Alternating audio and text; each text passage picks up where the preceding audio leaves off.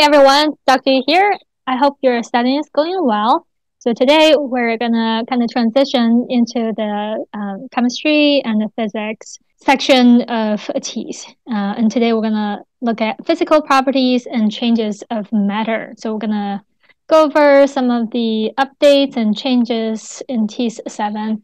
As usual, this is a comparison between TEAS 6 and TEAS 7. I have a note here. This lesson is based on 2 chapters in TEAS 6. There is some kind of reorganization in TEAS 7. So the 2 chapters are Chapter 50, Explain Characteristics and Properties of Substances, and 51, Compare and Contrast Changes in States of Matter. So this is based on the content from those 2 chapters.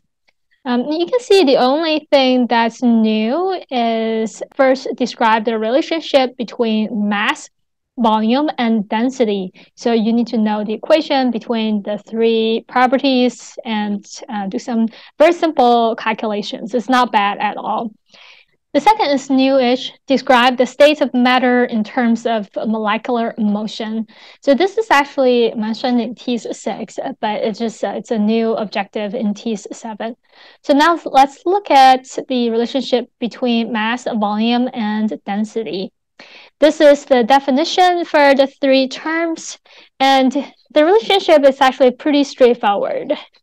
So the density is the ratio of mass to volume. Essentially, this is the relationship. Density equals mass divided by volume, right? So that's how much of that material you have per unit volume. And here's an example. A piece of metal has a volume of 50 cubic centimeters and a mass of 80 grams. So the density would be mass divided by volume, right? 80 divided by 50, and that's 1.6 gram per cubic centimeter. So that means per cubic centimeter, you're going to have 1.6 grams of that particular metal. Second example is about mercury. 1 ml mercury weighs 13.6 grams. So the density is going to be the mass divided by volume, right? And in this case, it's not solid, right? It's almost like a liquid. So that's why it's in milliliter, which is mil.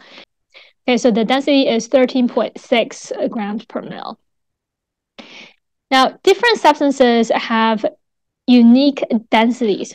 So density can be used to identify a particular substance, right? Because different materials are supposed to have different densities. So once you have the density information, you can use that to figure out what material, what substances it is. Okay, now let's look at some practice questions. Question 1.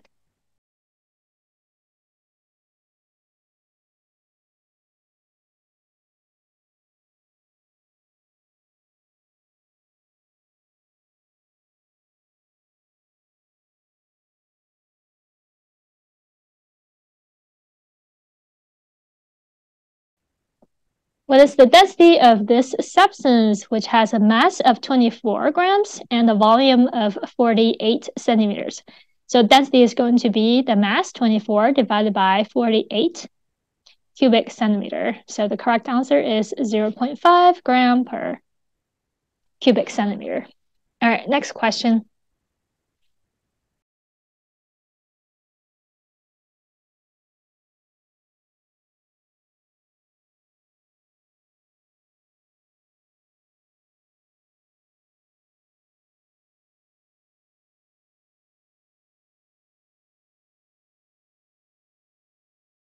So this time, instead of asking you to calculate density, it asks you to calculate the mass of this much water.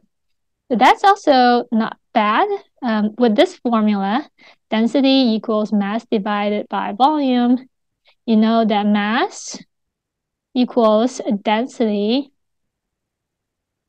multiplied by volume, right? So the mass of 40 mL of water is going to be 1 gram per ml multiplied by 40 mLs, right? And then the answer is 40 grams.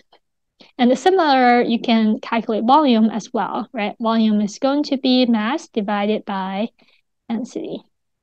So if the question asks you to calculate a volume, then you can use this equation to calculate that. So the correct answer is C. All right, next question.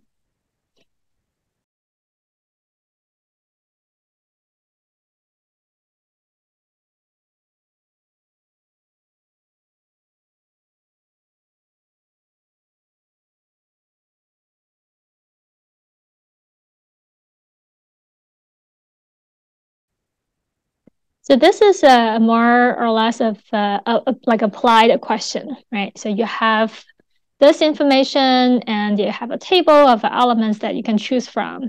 So remember I said previously that density is a unique property for different substances. So as long as you can calculate that density, right, you can really narrow down what material this is. All right, guys, this is a relatively short lesson, but I think there's a chance that you might see some questions on mass, volume, and density. It is a pretty important concept in the science field. Again, I hope the video is helpful, and I will see you next time.